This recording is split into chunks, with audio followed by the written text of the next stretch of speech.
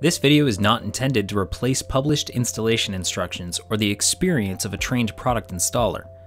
Please refer to the installation instructions for further information and product warnings. Consult your local codes before beginning any work. When installing or upgrading to a faucet that only requires delivery of mixed outlet water, the LFUSG-B, the first patented 4-port thermostatic mixing valve listed to ASSE 1070, CUPC, and NSF certifications, can be configured to bypass the cold water outlet using the cold cap.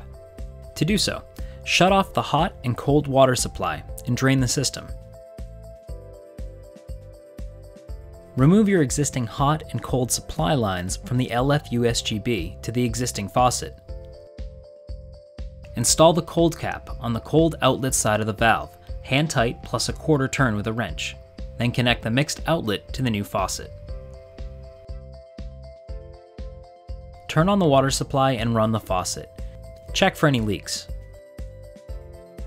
Using a thermometer, measure the mixed outlet temperature. The recommended maximum temperature is 105 degrees Fahrenheit. If water is not at the desired temperature, adjust as necessary. To adjust the valve, loosen the locking nut and use a flathead screwdriver to adjust the mixed outlet temperature.